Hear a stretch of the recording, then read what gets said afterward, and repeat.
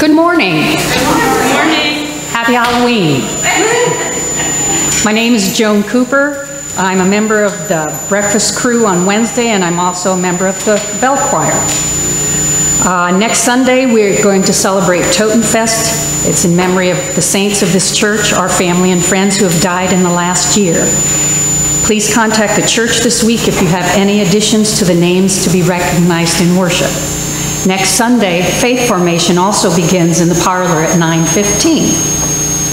Today, there will be an intergenerational All Hallows Eve gathering in the fellowship hall immediately after worship. Everybody is welcome. Lunch Bunch is coming up. Mark your calendar for November 9th at 12 at noon. Sauerkraut supper tickets are now available, and the dinner is to go only this year. Next week, on Thursday, November 4th. I have a hard time realizing next week's November. Join us to support our Tijuana missions. See John Muskoff to buy tickets, and Susan this AM. They are out in the narthex. Lynn Warewell has an announcement.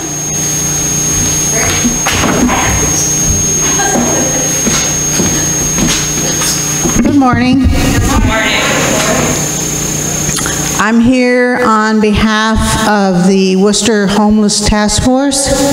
We are gearing up with the Salvation Army, 180, and United Way to provide a shelter from the harsh temperatures and weather. So when it's 20 degrees or below, we will be opening the shelter at Salvation Army in the gymnasium portion. The shelter will be open then at 6 o'clock in the evening. A hot meal will be served, and safe shelter and sleeping space as well as restrooms will be provided.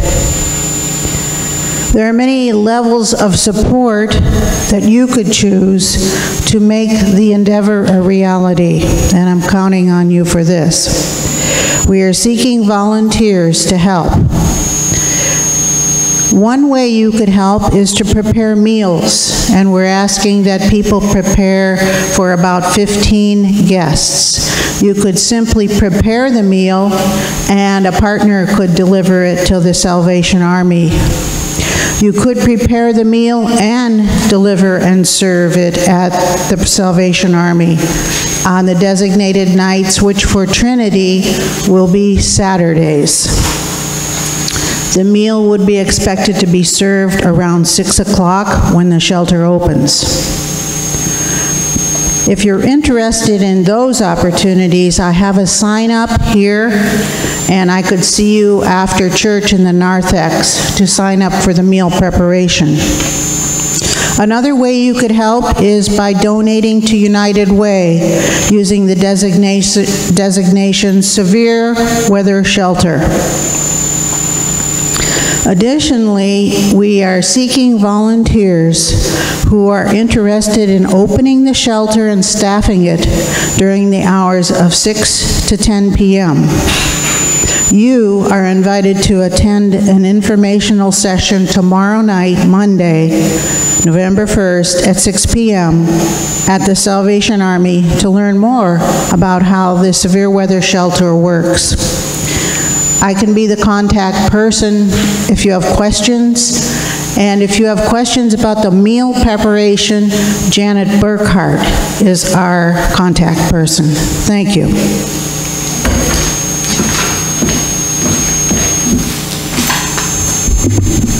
Are there any other announcements? Let us be in a spirit of worship. For all who are able, please rise and join in the call to worship.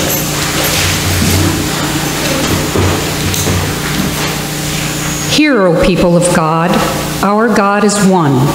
Hear the commandments of our God.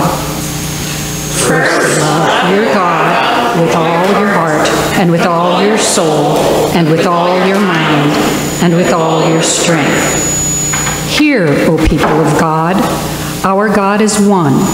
Recite the commandments to your children, and hold them in your hearts. Second, love your neighbor as yourself. There is no commandment greater than these calls to love. Amen. Let us join in the opening prayer. O Holy One, source of all life and ground of all love, we thank you for your love that never lets us go. Thank you for the privilege of gathering in this space with your people, our neighbors, to worship you. We come that our hearts might be open to you and to one another. As we worship you today, help us to respond to the call of love, to love you, our neighbors, and ourselves. Amen.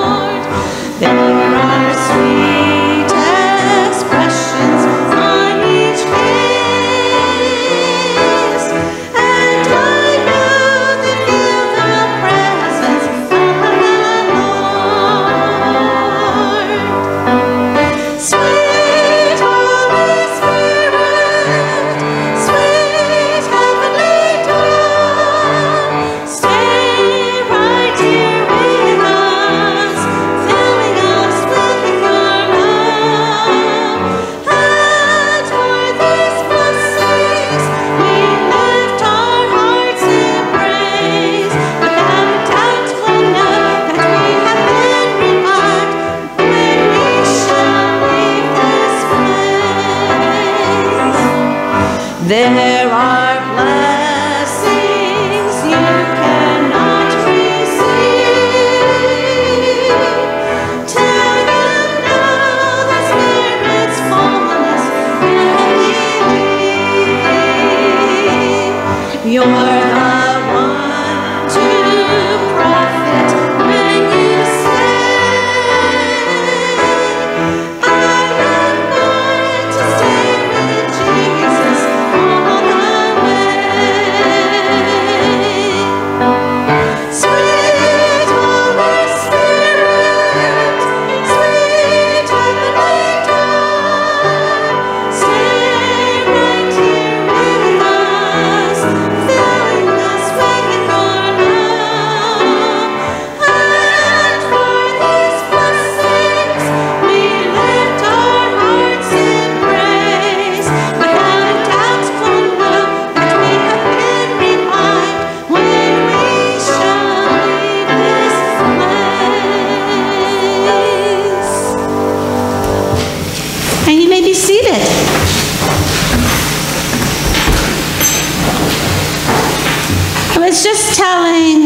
That's one of the songs that we always opened up in a job that I worked at a long, long time ago before I started here at Trinity. And we always did the first verse, and it's just the coolest thing. Do I get to do the mission, or are you going to do something? No, okay. We're waiting. Yeah, go ahead. Okay. I'm confused. Okay. No. So, one of the things that I need you to know is that every time you are in this building, and whether you are here for worship, whether you are here for serving breakfast, whether you're here for the wellness program or any other programs that we offer, you are in this place with the Spirit of Jesus. And how awesome is that, to be able to do that. So you need to always remember that opportunity. We are not just always supposed to be here on Sundays. We can worship God every day, 24 hours a day. And that's an important thing to remember. So one of my jobs as Directors of Christian Education and Arts is to offer opportunities for you to serve and to come and learn and be a part of a small group. And if you got a bulletin, beside the bulletin there was a paper that showed faith formation opportunities. And if you didn't get one on the way in, you can get one on the way out. But it tells you all of the chances you have to join in a small group. And it's a wonderful thing to get to do. It used to be that I know Sunday school classes and a lot of classes and groups were huge. You know, you would come and there would be 20, 25, 30 people there. And you know, that's okay, but that's not the way the times are anymore. And my true belief is that wherever 2 or 3 are gathered in God's name, God is there with us. And it's important to be able to be there to learn and to become friends with each other and to remind ourselves we are children of God. So it's an important thing. So as you look through here, there's lots of different things that you can do. Some of them are via Zoom, because we've gotten into that habit because of COVID. And then others are coming here and getting a chance to be in person and to do things together. So I just want to remind you that it's important to always get to study, to take time each day to pray to God, to read some devotionals, to come and gather any day of the week here with other people, and to build your faith and make it stronger for yourself and for other people. So that's my mission moment for today. Thank you. The scripture reading this morning is from the book of Mark, chapter 12, verses 28 to 34. One of the scribes came near and heard them disputing with one another, and seeing that he answered them well, he asked him, "Which commandment is the first of all?" Jesus answered, "The first is, Hear, O Israel, the Lord our God, the Lord is one. You shall love the Lord your God with all your heart, and with all your soul, and with all your mind, and with all your strength. The second is this, you shall love your neighbor as yourself. There is no other commandment greater than these." Then the scribe said to him, "You are right, teacher. You have truly said that he is one, and besides him there is no other, and to love him with all the heart and all the understanding and with all the strength, and to love one's neighbor as oneself. This is much more important than all whole burnt offerings and sacrifices." When Jesus saw that he answered wisely, he said to him, "You are not far from the kingdom of God." After that, no one dared to ask him any question. May God bless the reading, the hearing, and the understanding of this his holy word. Amen. Amen.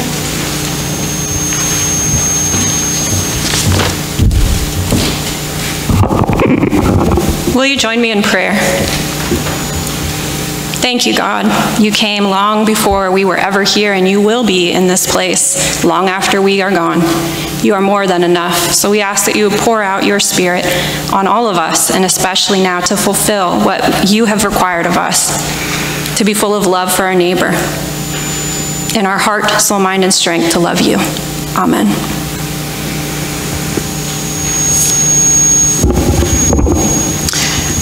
I hear a theme that will tie us into this season of the year today, and that's our ancestors. We've just talked about Martin Luther.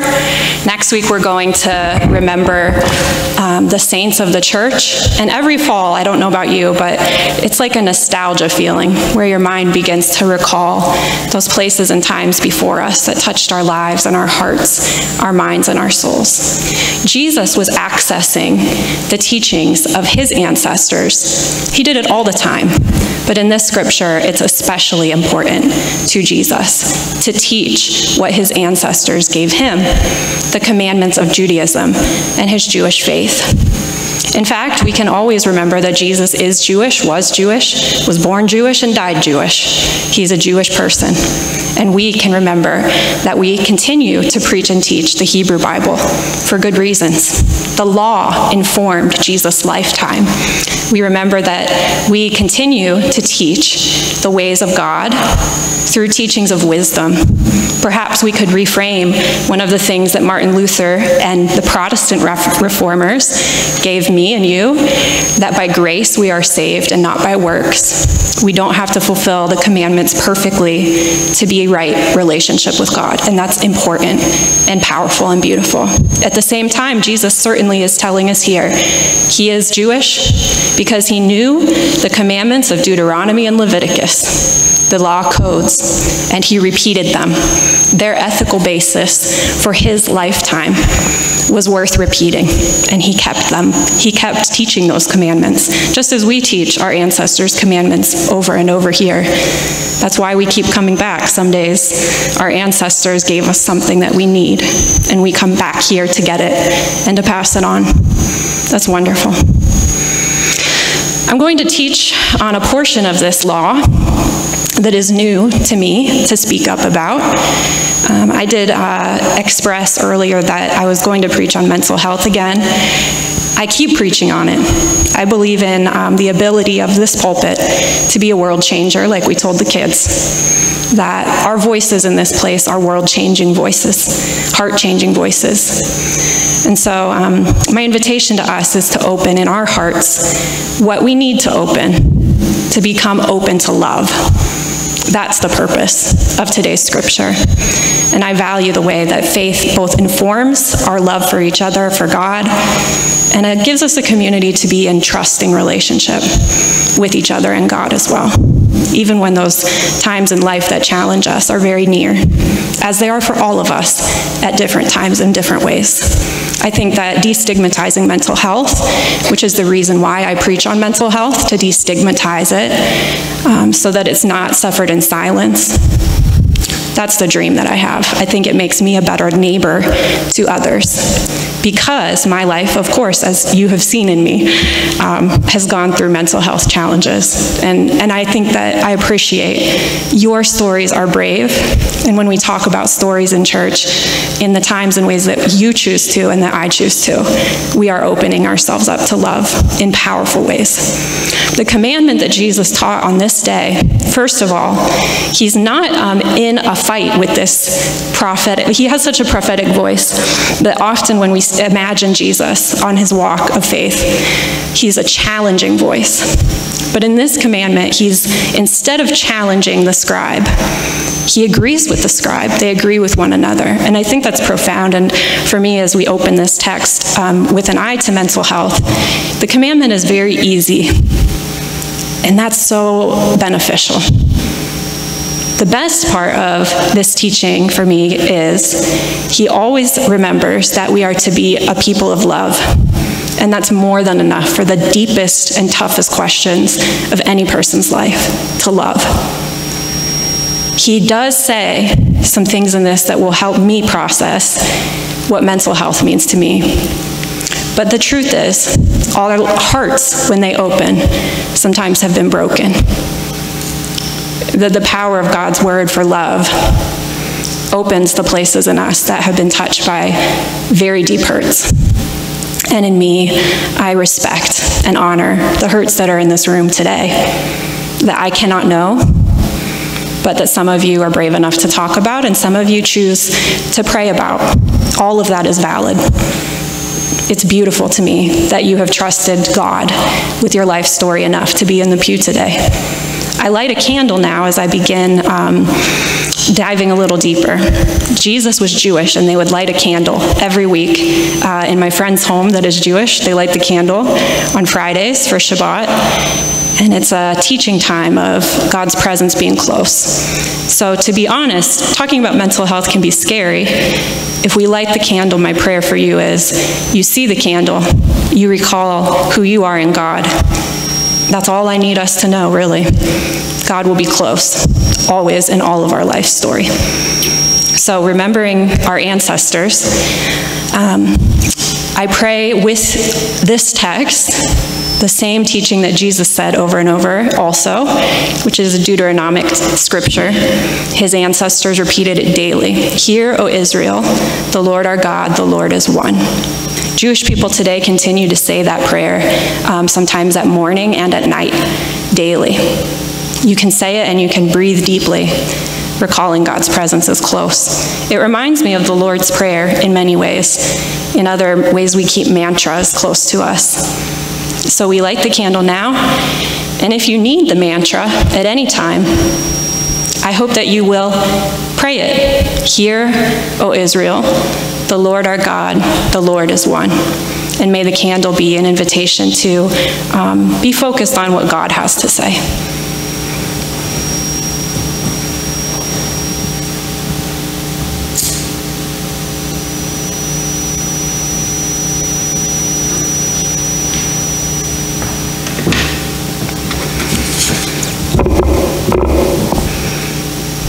If the words that I speak bring up hurts in this space, please look at the candle and breathe deeply of God's presence. And you're not alone, and we're among friends. The scripture says, love God with your mind, which the text in Deuteronomy does not say. The Hebrew scripture does not include the word, love God with your mind. It doesn't say love God with your understanding or with your mind. And the Greek meaning of the word for mind in this scripture means dianoia, deep thought, and understanding, which means mental putting together, intelligence, and intellect. The mind has been on this community of faith's wavelength for many years as we've served others who deal with mental illness. But I deal with mental illness. And to be honest, destigmatizing it means recognizing that even when I serve people in my ministry, I have to remember that I am a wounded healer. And many of us are wounded healers in this place. That our depth of life story and struggle informs our ability to be compassionate, to be brave, to be proud of who we are, including our brokenheartedness. And that it's okay to have those wounded places. I am not a mental health professional. I am a pastor. And I believe that in our staff team here, we are willing to witness to what God does through the broken places in life by healing us and strengthening us and giving us compassion and guidance. But I put cards out today for mental health professionals. They're in the back narthex. They're always there. Today's just another invitation. Always we need to be reminded that we don't have to travel alone. When Jesus says, love your neighbor, I think he's saying, you need a neighbor. An isolation in mental health is very painful. And so we are to love each other so that we aren't isolated and we don't struggle through any challenge in life alone and isolated. He also, I believe, is sharing this wisdom, loving God and loving neighbor, because community means you don't have to be silent. Reverend Dr. Rachel Keith is a member of the UCC Mental Health Network.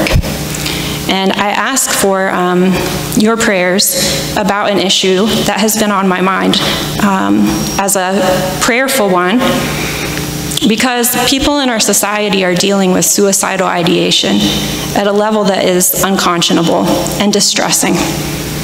Rachel Keith has been one in the UCC to write about it.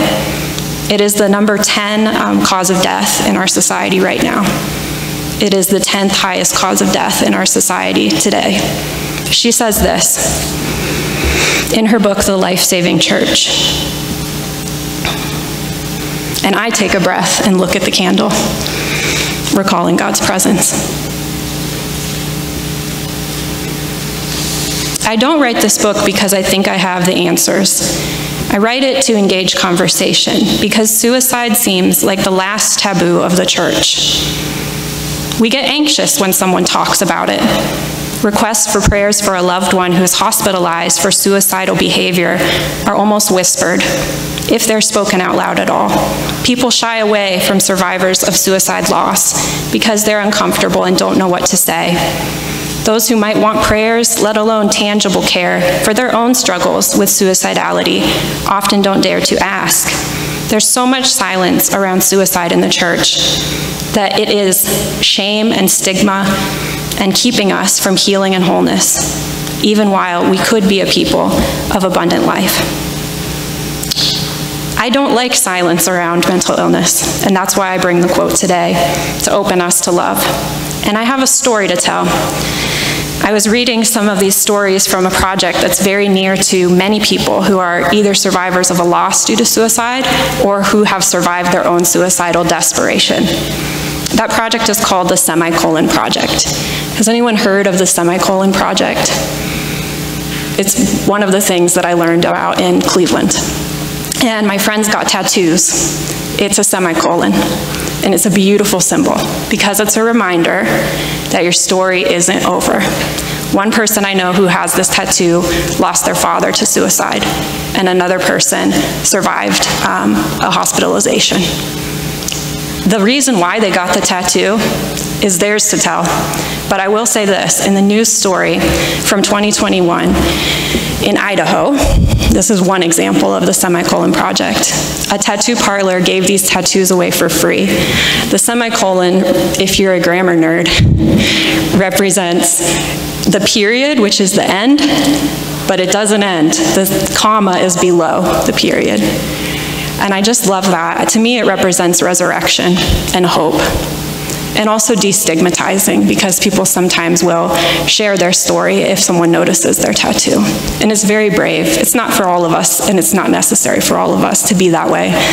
But it does mean to me resurrection, and that's why I share it. They get the tattoo, people can see the tattoo, and it means I'm not alone. And it destigmatizes the fact that many people do struggle with suicidal desperation. It's profound. And I share it again because before we know it, life can be full of challenges. Many of us have already gone through those challenges and still will go through them. To notice that God can show up for us in them means we don't have to go without faith resources into those spaces. Sometimes faith can feel like a resource, a lifeboat, and that's my prayer for any person of faith. I think that Jesus intends to go with us wherever life takes us, into any place, any time, any struggle, and any challenge. Does not matter what life's outcomes are, Jesus is going to show up. And that Jesus would show up and did show up for the people and our ancestors' faiths too. I think it's incredible. My next step for this particular day with this particular text, though, is to challenge Jesus a little bit more. I'm going to challenge him. Because I don't need to explain how hard it can be to live with a mind that sometimes struggles. The mind is not always the easiest to love God with, is it not? Your mind can tell you a lot of things that are not loving towards God and not loving towards yourself. What is it that Jesus would allow us to do to have grace in those situations? If you have ever felt a sense of mental illness, you might have felt like God said to you, I hope God loves me for exactly who I am, that I am valid and valuable, and that I am beloved. That's my prayer. But the mind can be harder to love God with for people with mental illness than with the heart and then with our soul. And I don't think that I would agree with Jesus that we can understand God perfectly. In fact, the only way Jesus could have understood God perfectly is because he was God.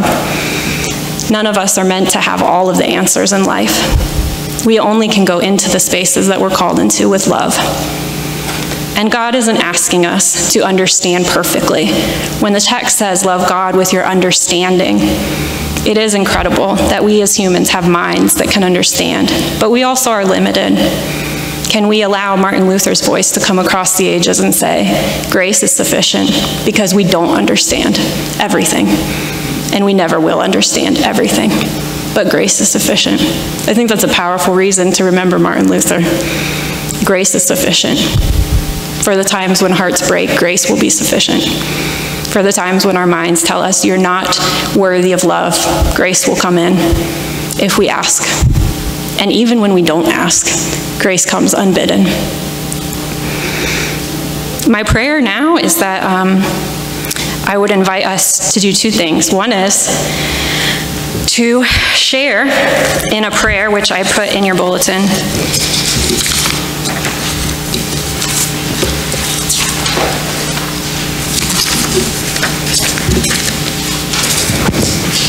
Nope.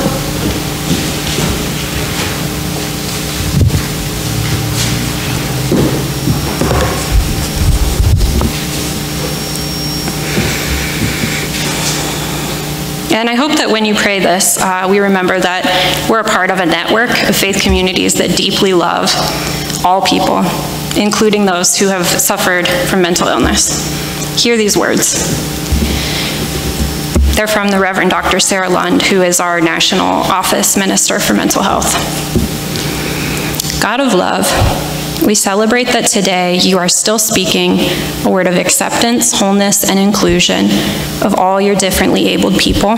We give thanks for this church and the ways we seek to live out Jesus' commandment to love you and to love our neighbors as ourselves. On this day, when we think of mental health, we pray for people who live with untreated mental illness and who cannot find help and cannot afford medical care. We pray for an end to the stigma of mental illness.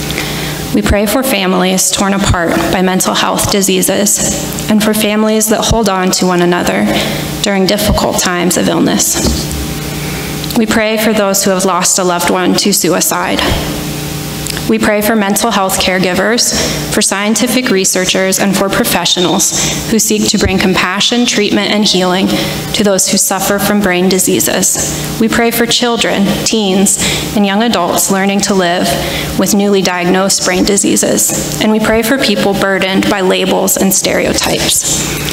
We pray for people who are victims of bullying and discrimination because of their disability. We give thanks for the many gifts that people with mental health disease bring into the world. And we celebrate the creative genius of artists, scientists, authors, scholars, business leaders, actors, musicians, inventors, and presidents who live with mental illness. Now, still speaking God, as the mysteries of the human brain unfold, we remain in awe of the intricate ways in which we are created in your image. And I would add, God is still speaking. God is still speaking. May we be reflections of your love in this world. May we remember that the story is never over in Jesus Christ. Amen.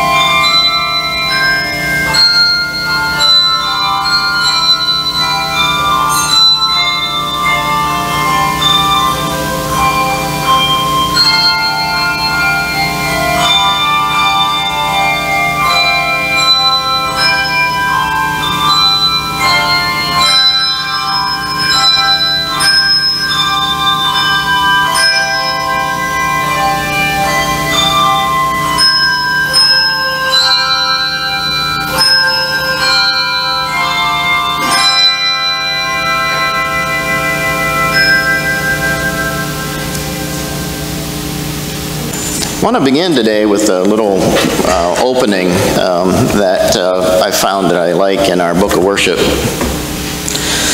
Let us pray that the Almighty and merciful God may heal the sick, comfort the dying, give safety to travelers, free those unjustly deprived of liberty, and rid the world of homelessness, falsehood, hunger, and disease. Let us pray.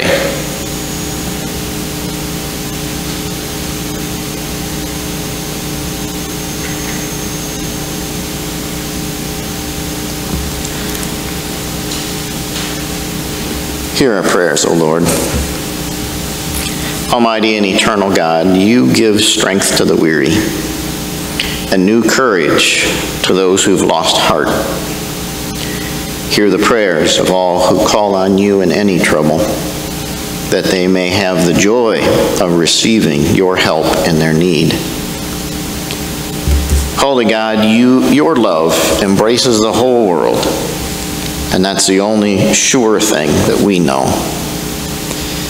You never seem to grow tired of hearing our complaints or mending our wounds. Thank you for sharing the strength and energy of your Spirit with us and within us in our times of need. You know us full well, and you watch over us with the care of a compassionate shepherd. Pray today for our families, those who are gathered together and those who are broken in some way. May we learn to offer your peace to those who are closest to us when they suffer. And we know the deep grief of loneliness and the pain that comes with fractured relationships. You comfort us in every instance of our loss. For human goodwill inside our sanctuaries and around our kitchen tables, we pray. Help us to truly be ourselves, the children of God you created us to be. Help us to put aside all posturing and falsehood. Help us to dig deep in our spiritual life. And in all of our sincere striving to follow in the way of Jesus, we all wander off at times. We pray for all the families gathered here. Some are grandparents, mothers, fathers, partners, children. We thank you for our unique heritage and all that those connections mean. We pray for all your children around the world today, especially on this special day when the sun and the moon bless us with their presence. We pray for those who are absent. We think about those who've been mentioned in our prayers, and we raise up prayers of gratitude for Gary Friend and Art Arve's ministries and all that they mean for us in the life of this congregation. We're grateful for that call that they received and followed through. We pray also for those who are mourning the passing of Stephen Leslie, and his presence is remembered here by many. And we are grateful for the gifts that he offered here in this place. We pray for Emily Blau and all the joys and the frights of parenthood and delivery of children. We're grateful that there has been a good result. We pray that you be with both mother and child in their recovery from a difficult time.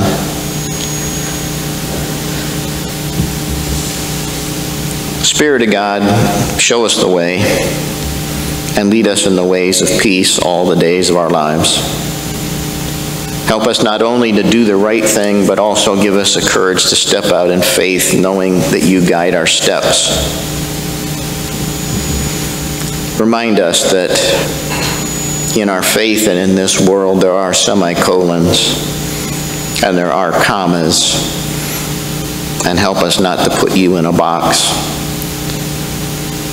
We want to be a life-saving church, a church that is not afraid to dig deep into our hearts and offer to you our best. like all those faithful Jewish friends of ours who pray the Shema daily. We silently name all of our family and friends who left us too soon. We mourn and lament those people who are no longer with us, and we look for your strength in a time of need as we try to understand and move forward. We remember that when your son came into this world, he had an eye for the person on the side of the road. He had an eye for the oppressed person, the one in jail, the one that was ill, the one that was outcast. We know what his eyes were like. Help us to have them. We remember that when your son was among us, he gave us a prayer to pray regularly when we're together. And he said, anytime you pray together, you should always say, Our Father, who art in heaven, hallowed be thy name. Thy kingdom come, thy will be done, on earth as it is in heaven. Give us this day our daily bread, and forgive us our debts, as we forgive our debtors. And lead us not into temptation, but deliver us from evil. For thine is the kingdom, and the power, and the glory forever. Amen. And now I want to invite you to please rise as we join together in our sending hymn, How Firm a Foundation.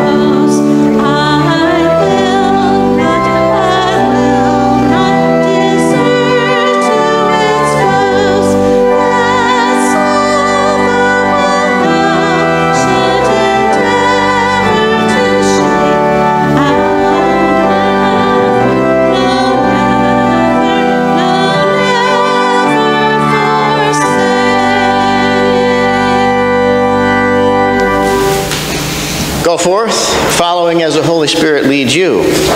moving in love and compassion, pursuing justice and mercy, and trusting in the God of peace. For the source of all life and love is as close as your very breath. Breathe deeply. Amen. His Bible.